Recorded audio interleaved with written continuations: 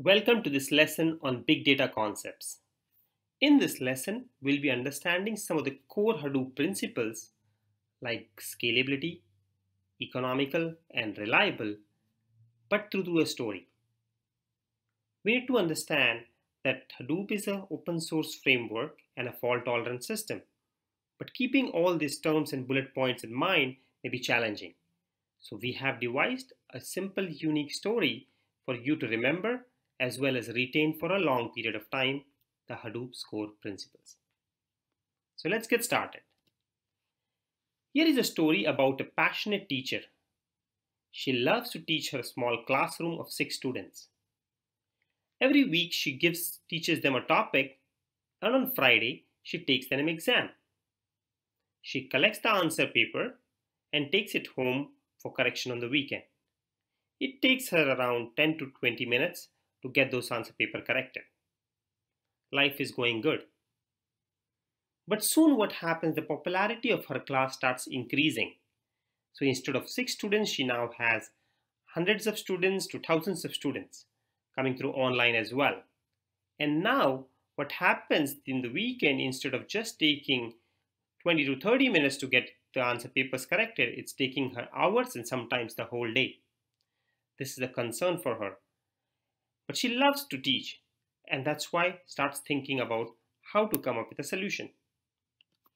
Finally she comes with a genius solution. And this is something you may have seen in your classroom or your kids' classroom. She was burdened with the task of grading all the students and all the answer papers. Next week, what she does, on Friday she says, I'm not going to collect the answer papers. Instead, I'm going to put the answers on the whiteboard and the students are going to self-correct that. Using this method, all the answer papers get corrected in 10 minutes.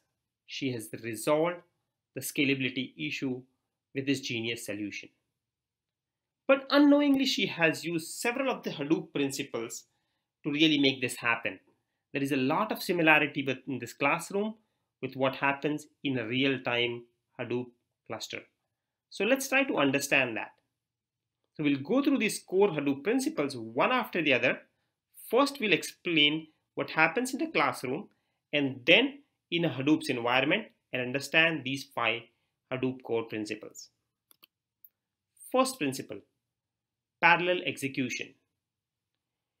In the classroom in scenario 1, the teacher was correcting all these papers one after the other, which is called as serial execution. In scenario 2, she allowed the kids to correct their own papers, making it possible for all the papers to be simultaneously corrected, and that is what is called as parallel execution. This is a secret sauce in Hadoop. In a Hadoop environment, there is something called as a cluster, which has a master node similar to the teacher in the classroom, and there are several different smaller slave nodes available which do the actual task. Let's say we have an example. We want to calculate the richest person in the United States.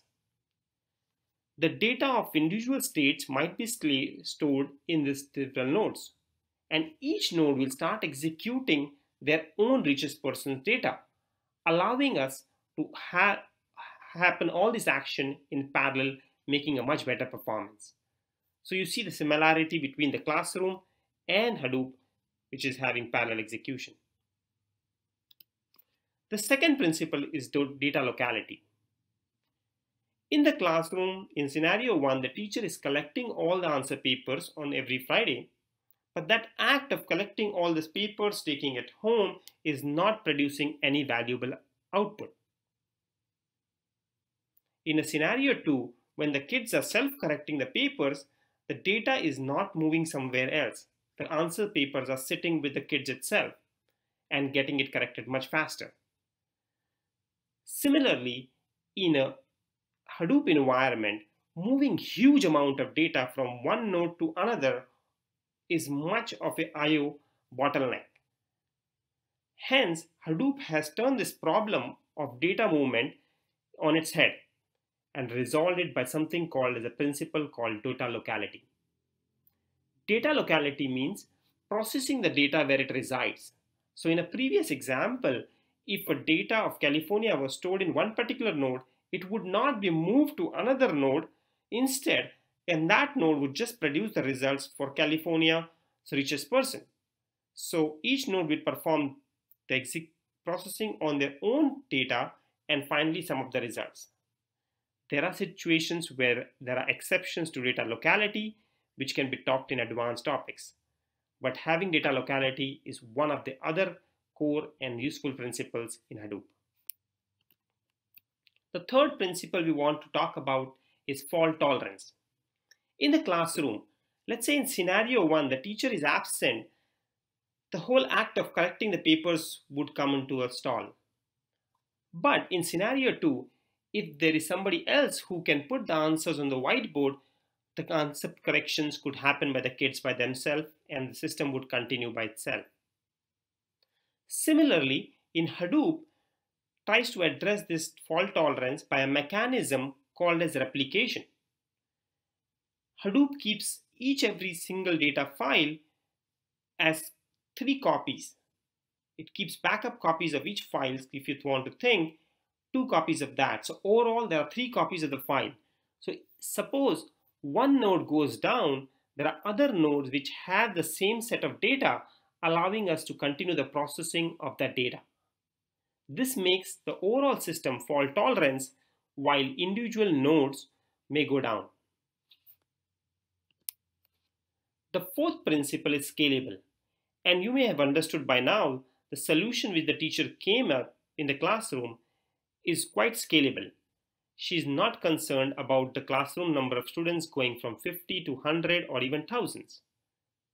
Similarly, in a Hadoop cluster, you can increase the processing power of your cluster by merely increasing the number of slave nodes, and this is called as horizontal scalability. You can horizontally keep on adding slave nodes and improving the performance of your node. The last principle is economical. How does this solution of a Hadoop cluster become economical? Having this mechanism of several slave nodes, which are actually called as commodity hardware or cheaper hardware, helps us to really save cost.